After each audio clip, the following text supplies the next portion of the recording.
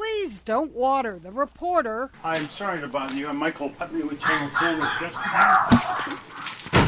WPLG's senior political reporter was trying to get a comment from a former candidate reportedly under investigation for campaign improprieties when the man's wife doused Michael Putney.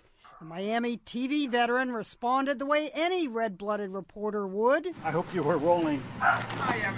And then went on to deliver his stand-up. We are all wet. Maybe the reporter should have approached the door wearing goggles, because the writing was on the wall. No comment, the sign on the door read, directing questions to an attorney. Trespassers will be wet. You have been warned. Thankfully, that was cool tap water. It was kind of refreshing. Sure beats the steaming hot water a bikini barista threw at a flasher who kept driving through the Java Girls drive-thru. The water landed on his face and his chest, and he said, "Ooh, yeah." Politicians on a Romanian talk show seemed less titillated when water flew after they called each other a bidet.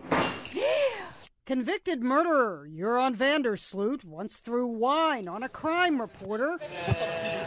Tom Cruise got squirted by British TV pranksters using a fake mic. You're a jerk. Now, we in the press are pests, but that's not reason to squirt us with bug spray. Bug spray. At least the guy leaving a Connecticut courtroom shook the can. Roll on it out. I got it. Before he let a WTIC cameraman have it with hornet and wasp spray. But what really stings isn't getting doused with water. Stop the camera right now. As this XETV crew was, it's getting whacked with the empty bottle.